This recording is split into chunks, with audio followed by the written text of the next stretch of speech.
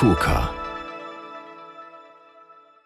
Once again, welcome here on the KUKA booth at GIFA 2015.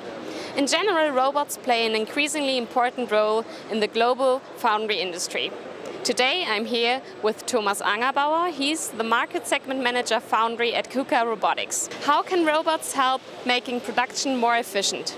KUKA Robotics developed special robots for the foundry industry.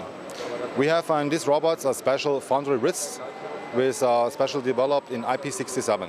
These wrists are dustproof, waterproof and heating resistant. All products and services are developed for the same goal, to maximize the customer's success in the foundry business. Production nowadays demands more efficiency, more precision and capacity. So how does the KUKA technology meet these high demands?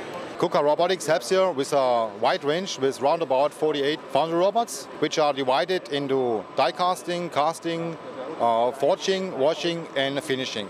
To sum it up, let's take a quick look into the future. Where do you see the highest potential for robot-based automation solutions? Yeah, I can see a really high potential in the automation of die casting cells, even in gravity casting cells. And for more information about all of our products and the finished cell concepts, please visit our websites kuka-robotics.com and kuka-industries.com. KUKA.